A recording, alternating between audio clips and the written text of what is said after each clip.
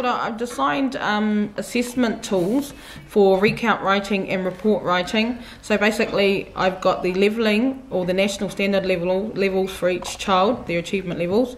So in my planning I'll have what's taken out of the curriculum, the Māori curriculum, the Māori national standards. I'll have a set criteria within let's say report writing, and then I've done basically the levels where they should be at for each of the areas of solo taxonomy. We had to use a defined map, so we looked at what is a report. Pretty much all of them were at pre-structural, but two of my students actually weren't multi-structural, so they basically knew certain aspects of what a report was. So all I had to do was I took out models within the book. So this assessment tool will have the books that you look in, and I've just broken it into sections so they know this is how a report begins, what I need to do to complete a full report, and if I haven't completed a full report, these are the areas I need to work on.